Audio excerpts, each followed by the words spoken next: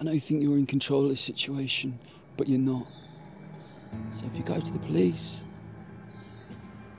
I'll come to your house, middle of the night, and burn it down with your entire family inside. Except for you, Sam. That way you'll have to live with the guilt. But instead of doing what I said, you let your whole family burn to death.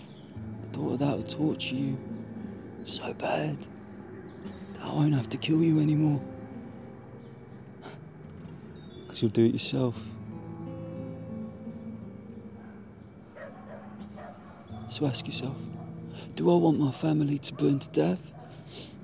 Because if the answer's no, which I'm pretty sure it will be, then keep your fucking mouth shut!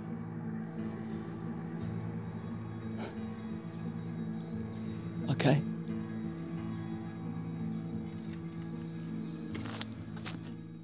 Kate, I know you.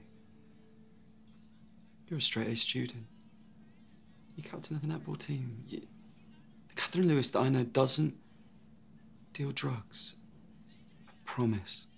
Whatever it is, whatever they are holding against you, it's not as bad as going to prison, being expelled, ruining your entire life.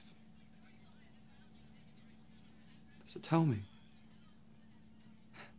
why has my #1 student turned into Tony Soprano over the last few weeks? I don't know how much I'm going to be around for the next few months. Why? I am pregnant. Pregnant? Yeah, pregnant. As in having a baby? No, as in having kittens. Yes, a baby. So we're having a baby? Good. Good. But that's cool, right? I mean, you'll be able to run the new club and take care of me and the baby. Yeah. You sure? Yeah. Good. You never know, we might have twins.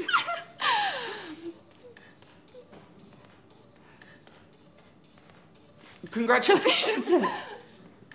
I'm fucking with you. Oh, you're a dick. Your face! You're a fucking arsehole. As if I'm gonna ruin this body for a baby yet. Your face!